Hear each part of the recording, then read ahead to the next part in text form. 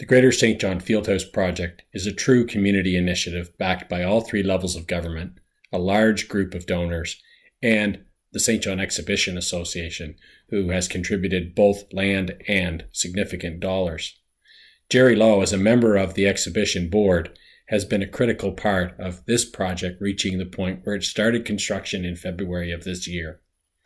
Now, as we move through the final year before it opens, we really want to say thanks to Gerry for all of his help with making that happen and his colleagues on the board of the Exhibition Association. Additionally, as a city councillor, Gerry was a huge help in making sure that the funding came together from all levels and that the project was designed in a way that would meet the broad community needs and provide a huge recreation asset for the greater community, but also East St. John. We're very thankful for all the hard work that everyone put in, but hats off as well to Gerry Lowe for his huge contribution to this project and being such a significant representative for us on council and at the Exhibition Association.